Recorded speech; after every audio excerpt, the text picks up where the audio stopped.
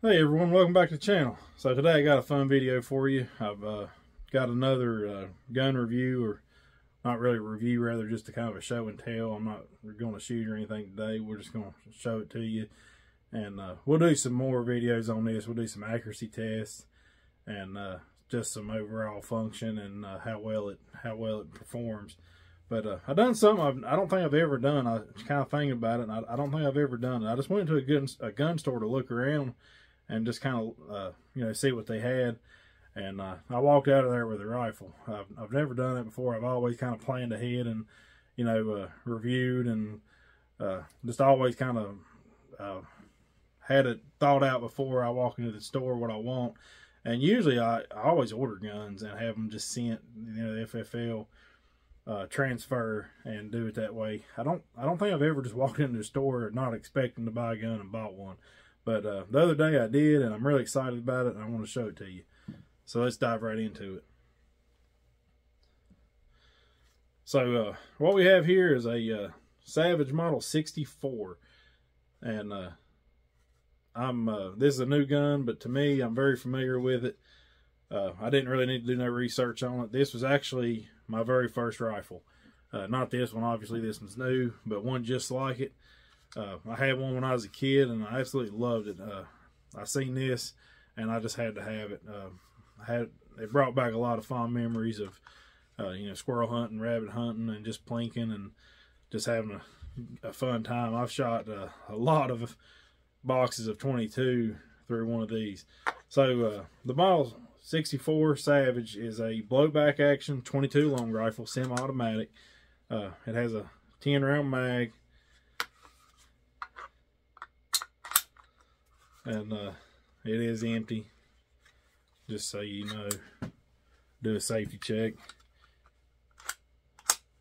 So blowback 22, 10 round magazine, and I haven't shot this one. Well, I did. I fired one round through it just because I had to the day I bought it, but I haven't actually tested this one out to see how it feeds and how accurate it is. We'll do that in another video. But like I said, this was my first rifle ever, and I went to a gun store just to look around, see what they had, and this one was on the shelf, and I instantly knew what it was, and the price was right, and I had to buy it. Unfortunately, I sold my original one years and years and years ago, and I've always missed it. I've always wished I'd have kept it, and when I seen this, I had to pick it up. They're very inexpensive. They're very budget friendly for just a 22 to plink around. Like I said, I didn't research it at all, and I actually could have got it cheaper than what I paid for it. Out the door, I think it was 168, 170, somewhere around there out the door. And then I went down the road and went into an academy, and they had one for about $20 cheaper. So, you shop around, you get a little cheaper, but I didn't care. 20 bucks, I was tickled to death to find another one of these. I haven't seen one in years, and honestly, I didn't even know they still made them. But after I got home, I started doing some looking around and researching on it. They actually, not only do they still make it, obviously, but they have a lot of different variants of it. You can get it in a wood stock. You can get it in, they got like different colors. I've seen a blue one. And they have it in a precision model, which is curious. I'd like to get my hands on one of them, try it. But it's got the, the precision chassis that most guns nowadays, everybody wants. It's kind of, I'll show you a picture of it. But it's got a heavier barrel. I think it's a shorter barrel. But they call it the Model 64 Precision. It's a little bit more expensive than this one. I think it ran around $260. So it's about $100 more. But if it shoots as good as I remember these shooting, it would probably be worth $200, $300 for the precision. But it's got a thumb safety right here,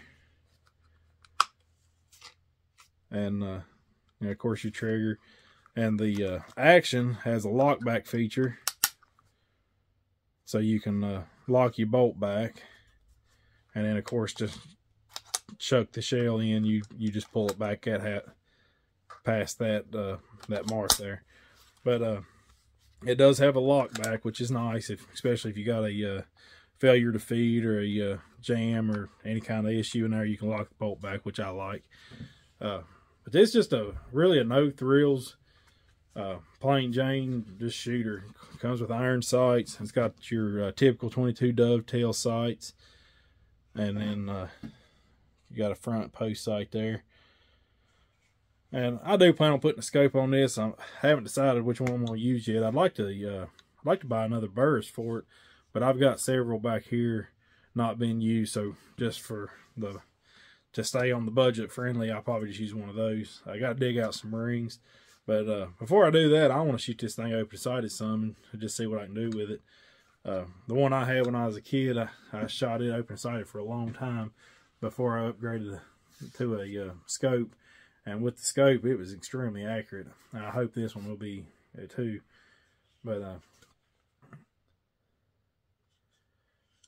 there she is. I remember they had this in a Woodstock back in the day, and they still do. I would like to find a replacement Woodstock for it, because I always wanted the Woodstock, and of course back in I couldn't afford it. So now I would like to try to find a Woodstock for it. I like wood. The synthetic feels pretty good though. It's a very comfortable gun. It's got some nice checkering in the synthetic. Of course, it's just pressed, but it's got a nice grip to it. And then up here on the forend as well, you got a nice checkering. You got nice grip. You can actually really hold the gun really firmly. It feels really good. The length of pull is perfect. And of course, for a kid or something, this would be, perfect first rifle, which it was for me. And I had a lot of fun shooting it, a lot of fond memories. I remember getting off the school bus, going inside, I'd grab this gun, I'd head out in the woods and squirrel hunt until it got dark. Those were the days. But it does come with some sling studs, which is nice. You wouldn't expect that in this price point, but it has everything you need. It's got, sights, sling studs. You got your dovetail for your scope. It's got everything you'd want for, a budget-friendly 22 you can go out there and plink with, or, squirrel hunt, rabbit, whatever you want to do with it. It seems to be set up pretty nice right out of the box. I do want to try some different ammunition and different different types of brands and stuff, just to see what shoots the best. I'm expecting I could probably get some the match grade, which I got some Federal. I think they're match, and I'm thinking this thing's probably going to shoot pretty well with some match grade stuff. But we won't know till we try it. And it was made in designed in 1964, which hence the name Model 64. And I guess it's been around ever since. I don't know if they stopped making it at any point. I need to do some more research on it. Like I said, I just kind of picked it up on a whim. Funny story, I walked right by this and didn't even see it. And it was on the shelf on the end with some other 22s. And I walked right past it, didn't see it. And then I come around again and I seen a Ruger 1022, which is a gun I've always wanted. I've never owned one. And I've always wanted one. I'll pick one up eventually. But I walked over there to look at the Ruger 1022, and I picked it up and looked at it. And this was just happened to be sitting right beside of it. And as soon as I seen it, I knew what it was. I was like, hey, it's the gun I had when I was a kid. It's a Model 64. And when I picked it up and I seen the price tag, and I was like, yeah, it's been a long time since me and the 64 has been acquainted, so I picked it up. But I'm glad I did. I'm thrilled to death with it. I really like it. I can't wait to get it out and shoot it some and kind of see what it'll do. But there's a quick look.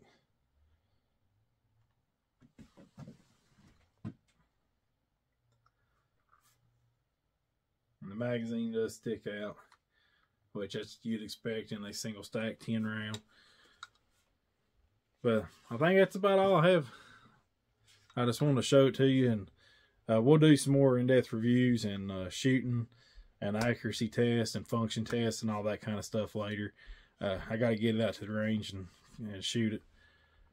But that'll finish this video up. I thank you for watching. I hope you enjoyed it. If you got any questions or you want to see anything else on here that I didn't cover, leave me a comment and I'll do another video covering your questions. I appreciate you watching, and I'll see you next time.